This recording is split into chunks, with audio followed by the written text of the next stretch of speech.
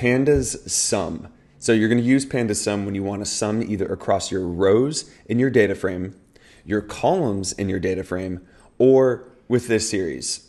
Let's take a look at how this goes. First thing that we'll do is we'll import pandas as pd. Great, and then I'm going to create a data frame. Now this data frame is going to be average bills of restaurants, and I'll have a column that's average bill 1 and then a column that's average bill 2. Go ahead and run this, and we can see that we have 4 different rows here and 2 different columns. So say I want to sum across the rows. And when I say sum across the rows, that means I want to sum up each row itself, which is kind of like summing the columns. Now, the hardest part about .sum is just remembering which axis you need to set. So in this case, I'm going to set axis equals 0.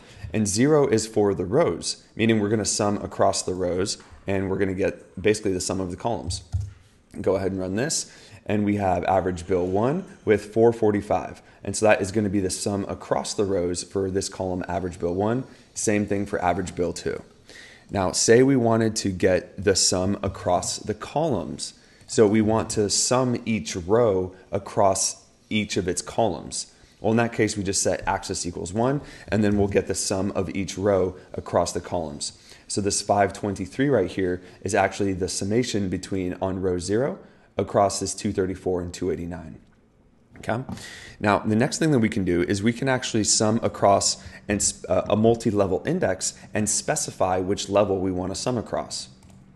First thing that I'll do is I'll go ahead and create a multi-level index. Let's see what this one looks like in the first place. And so I have an index here of fruit, a second index of color, and then a count and a price column. So we have apple and we have red here. Now, what I want to do here is I want to sum across the different levels, and this level I'm going to sum across in the first place is going to be level 0. So in this case, I'm going to say I want to sum across fruit. So give me the sum of apple, pear, and lime. Go ahead and run this, and you can see here that I'm left with apple, pear, and lime, and then the sum of count and sum of price respectively. The next thing that I'll do is I will say, hey, give me the sum, but in this time, give me the level equals 1. So if this is multi-level index 0, this is multi-level index 1, and now I'm going to sum across the colors. And so then I get the sum of either red or green with the sum of count and price for each one of those.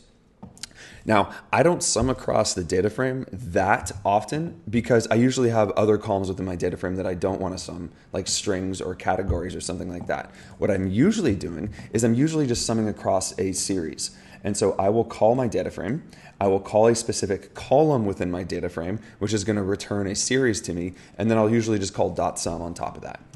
Run this, and you can see here that we get 805. And 805 will be the sum of the entire price column that we have right here. So that is Pandas Sum.